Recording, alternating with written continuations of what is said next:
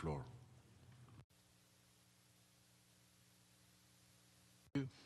Thank you, Mr. Chairman. Mr. Chairman, the Pakistan delegation aligns itself with the statement delivered by the distinguished representative of Iran on behalf of the non-aligned movement. We also thank the Secretary General for his report entitled, and I quote, "Strengthening and Coordinating United Nations Rule of Law Activities," unquote, contained in document A/79/117.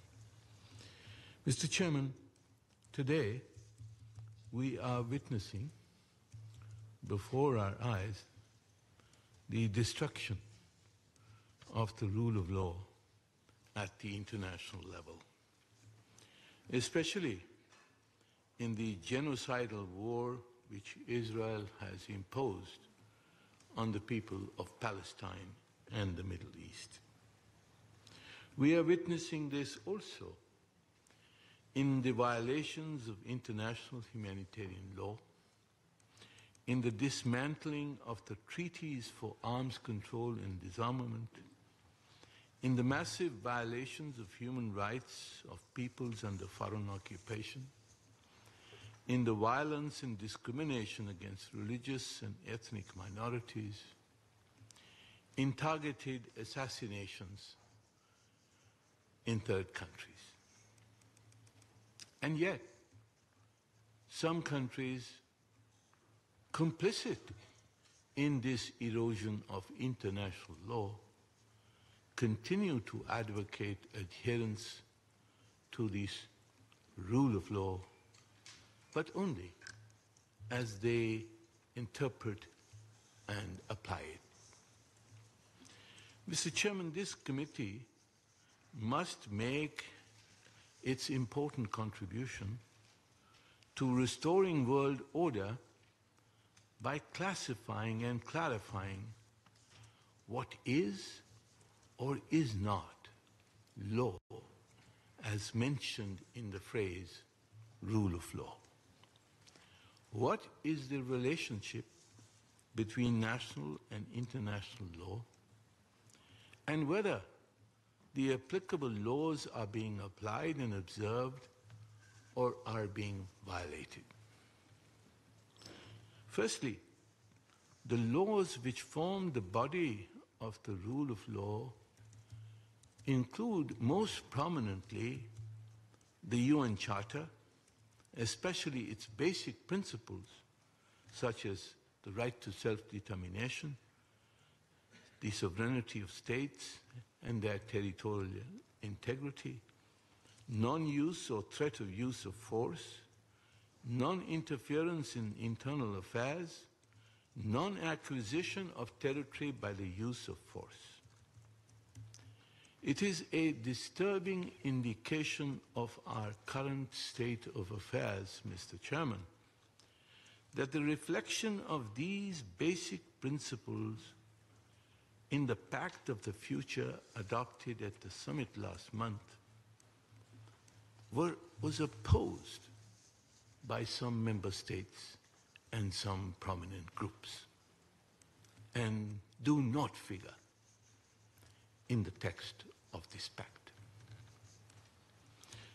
Besides the Charter, the rule of law includes international treaties such as the Geneva Conventions, international disarmament treaties, and human rights conventions. Next, under the UN Charter, especially Article 25 of the Charter, all member states are legally obliged to implement the decisions of the Security Council, which means that the Security Council's resolutions, whether adopted under Chapter 6 or Chapter 7, are binding and must be implemented. Solemn international declarations adopted by the UN General Assembly with wide support from member states, for example, the Declaration on Decolonization and the Declaration on Friendly Relations among States, and the Universal Declaration on Human Rights have all acquired the status of international common law and must be observed. The interpretive and explanatory work of the International Court of Justice through its case law and advisory opinions also constitute the corpus of the laws that are part of the rule of law. However, Mr. Chairman, what is not part of the rule of law are norms and laws adopted in restrictive and non-inclusive forums, and those formulated by non-governmental forums. A prime example of such non-inclusive norms is the restrictive, discriminatory, and oligopolic arms control regimes like the MTCR, the Australia Group, the Wessenauer Arrangement, and similar restricted groups which seek to impose norms devised by themselves globally and without the consent of other states. Similarly, norms evolved in restricted and often non-official forums cannot be imposed internationally.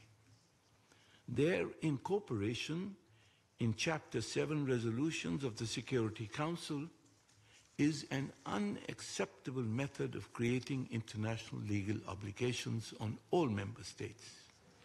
International laws must be adopted in inclusive forums where all member states have the opportunity to participate on an equal footing, such as UNCLOS and the recently adopted BBNJ Treaty, which are good examples. Pakistan therefore welcomes the invitation in Resolution 8/78/112 for a discussion on the subtopic, and I quote, the full, equal, and equitable participation at all levels in the international legal systems. Mr. Chairman, often calls are made on states to implement the rule of law at the national level, including restrictively adopted norms and laws. There is need for clarity on this point. Certainly, all member states are obliged to observe and apply, besides their own constitutional and national laws, established international law, especially the provisions of the Charter, resolutions of the Security Council, and international treaties to which they are a party.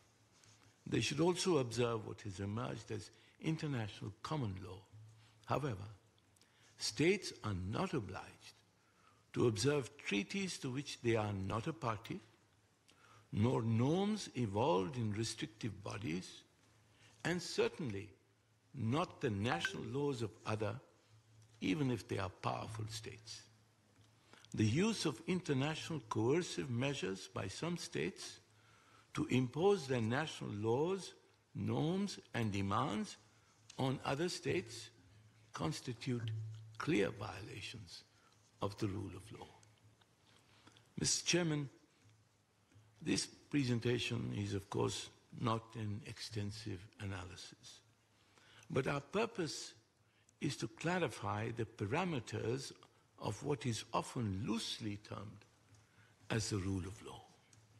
This legal committee can make a singular contribution by assigning the International Law Commission to work on such a clarification, and perhaps also seek an advisory opinion from the International Court of Justice on what exactly constitutes the rule of law. I thank you, Mr. Chairman. I thank the distinguished permanent representative of Pakistan for his statement. والآن أعطي الكلمة I now give the floor to the